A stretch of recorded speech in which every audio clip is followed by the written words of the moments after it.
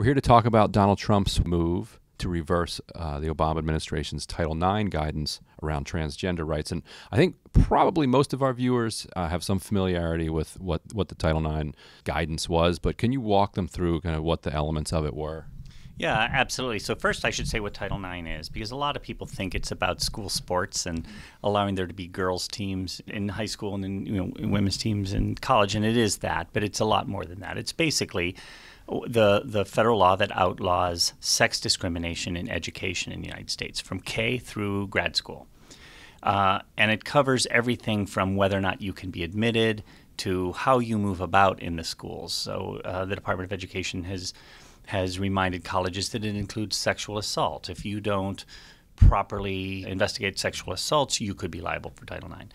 So transgender people are covered by Title IX in education, not because of the guidance that was taken away on Wednesday, but because just clearly if you discriminate against a transgender person, it's because of their sex. It's because you think they're a man or a woman, or you don't believe they're a man or a woman, or you think they're too much of a man or not enough of a man or whatever. It's about sex. So last year, after decades of the courts building up this case law that says trans people are covered, the school principals and administrators went to the Department of Education and said, hey, can you help us figure out how to deal with all these transgender students we have now? And the Department of Education did some guidance, which says, hey, if you want to avoid Title IX problems and you want to educate kids, treat transgender people according to their gender identity.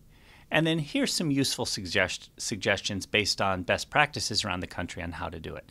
Here's some information about how to deal with bathrooms. Here's some information about how to deal with what name you call the student, confidentiality of health records, all sorts of things that would matter to a student.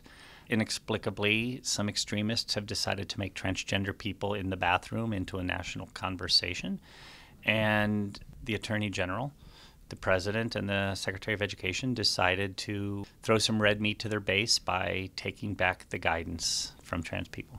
TYT was actually on the ground when you were arrested in North Carolina, which became kind of the flashpoint for this. What was the difference in North Carolina, practically speaking, for trans people after that law was passed? Well, I think schools in North Carolina were all treading very carefully and trying to be as respectful as they could be of trans people because they weren't sure what was happening and they didn't want to lose their federal funding. Now we're really worried about how they're going to be. We'll be sending them letters along with some of the LGBT legal groups saying you're still obligated to enforce Title IX, you're still obligated to educate these students respectfully, and if you don't, we'll sue you. So we're hoping they'll all behave, but we really don't know that yet. When HB 2 was passed in North Carolina, kids were really scared, and young adults who were students were really scared. I even know a guy who's, I think, was 58 years old and gone back to college where technically HB 2 would have been enforced, though they never enforced it. And he would drive to school, sit in his car until class time, then get out and go to class, and then come right back to his car and go away so that he didn't have to risk going to the bathroom. It's not useful to anybody, but they've scared people. And President Trump and Secretary DeVos and Attorney General Sessions have terrified a lot of people and their parents. What kind of legal discrimination would your organization need in order to take a case to court? Well, I should say we don't actually take cases to court, but we work closely with groups like the ACLU, Lambda Legal, and National Center for Lesbian Rights, and some others.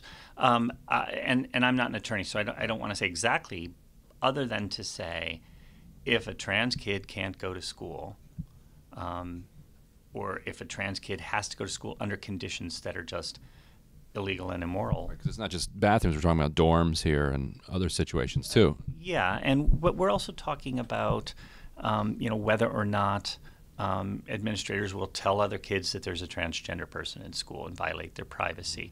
We're also talking about whether or not students will be allowed to use their real name as opposed to the name the school thinks they should use. We're talking about whether sex-specific programs will be available to trans students.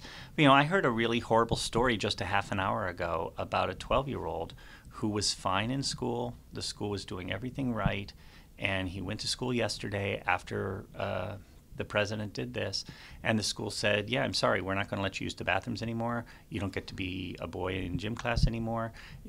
For all of our purposes now, we're reverting back to your girl name. And it doesn't benefit anybody. I mean, it's just sort of mind-boggling. And I don't know yet if this school is being horrible people or if they're just confused by what the federal government did and think they have to do that.